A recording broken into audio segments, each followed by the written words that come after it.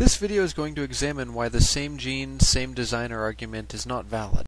Before I begin, I would like to say, however, that it would be a valid alternative if it was only the similarities which we were comparing. That being said, it's the similarities, the differences, and the pattern which emerges when one compares them that is actually being compared. Now this pattern is exactly what negates and refutes the idea of same gene, same designer, as I'll demonstrate.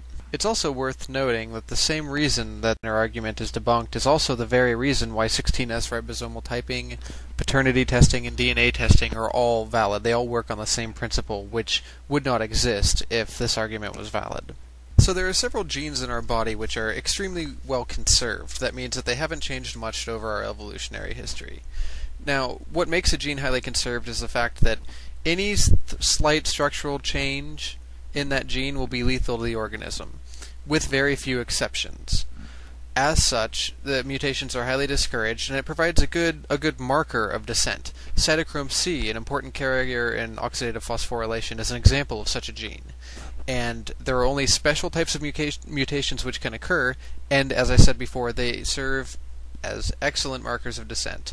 Now, let's pretend that these sequences right here, the AAAAA and so on, are DNA sequences in the cytochrome C sequence of whatever organism. Up at the top is where it starts, and as you can see, it descends down to 2 offspring or down to 4 offspring. And this doesn't even have to be within a family. This could be, the top could be reptiles, and the bottom could be birds and mammals, and so on and so forth. Again, I can't stress to you exactly how important that it is that you understand the concept behind this, and you see exactly how you can pick any sequence on there and pick exactly where it goes. Okay, so assuming that you understand that, let's move on and take a look at this diagram. It's the same principle again, only it's slightly switched up, whereas the second to last letter and the middle letter have changed in each of them. This is a little bit more realistic because it doesn't always go in order or anything like that. And again, you can still see that the pattern is clearly evident. Now, a lot like a dictionary or a phone book, if you were to be given a sequence, you could predict and pinpoint exactly where that would fit on the tree. For example, if you were given the sequence GAAGT, where would you put it? Think about it for a second. Now, if you chose correctly, you'll see that it goes over to the left. If you don't understand why it goes there, you really need to pause the video, rewind it, and at least just take a look at this image until you understand why this is the most logical place to put it. And, in fact, the only logical place to put it. But I have to ask you, how did you know exactly where to put it? There are quite a few places on the tree that you could have chosen, yet you all chose the same exact one. Why is that? It has nothing to do with the similarities. It's all with the differences. So let's actually tie this all together and go back to the very first example. In this, I'm substituting, instead of arbitrary familial descendants, I'm substituting it down into reptiles, giving rise to birds and mammals, and so on and so forth. So if the same creator, same genes argument was true, we wouldn't expect to find any differences in these, in which case the tree would look like this. The only other possible alternative is that if everything was created in present form and there was never any intermingling, any changes would be random, and the tree would look utterly nonsensical, such as this one. That being said, it's not the case. The tree doesn't look like that at all. It looks like this one, which is only explainable by common descent. Now, stop and take a look at it. Do you understand why these two trees are different? And why one is what it would look like if we were created in present form, and why this second one right now is what would look like and what the universe in reality does look like, and it's only explainable once again by common descent. Now, if by now it's still not clear to you and it's still not sinking in why the same designer, same genes argument is not valid, just rewind it a little bit, watch it, and really stop and pause on these images and compare them.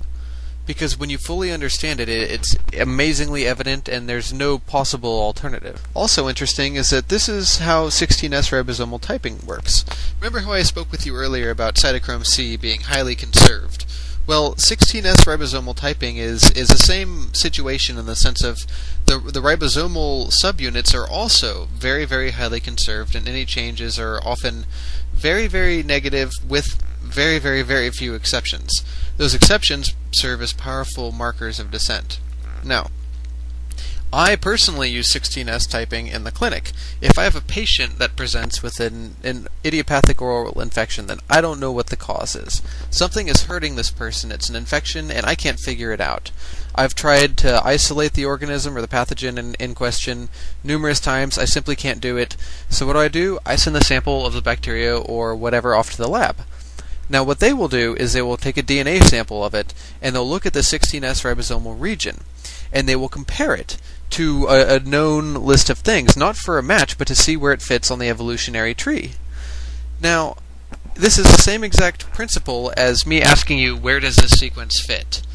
Now, if the genome, and if common descent was not true, and if the organisms, if all organisms on Earth followed this pattern, which was what it would look like if everything was created in present form, you wouldn't be able to match it. Try and find where this sequence belongs in here. You simply can't do it because the pattern doesn't exist and it's nonsensical. That being said, in reality, you can find out exactly where it exists because the pattern is such that you can pinpoint the exact location on the evolutionary tree of where the organism in question belongs. And by doing that, I can identify exactly what pathogen is causing this infection in this person, and I can figure out exactly what to prescribe to treat it and take care of it. Now, this is only possible if evolution is true, and the phylogenetic trees line up and follow this pattern. And once again, only on a familial basis, this is exactly how paternity testing and DNA matches go, which is, enough to send somebody to death row. So it's very powerful evidence, it has a very low rate of error, and again, this is common descent, that is, the only possible explanation. So if you're actually interested in further evidence about this subject, take a look at this image that I made a couple years back. It shows it unanimously throughout the entire animal kingdom, and it shows just the depth and the complexity that's found in these conserved patterns. And once again, if you don't understand exactly how this is only explainable by common descent, go back through it one more time.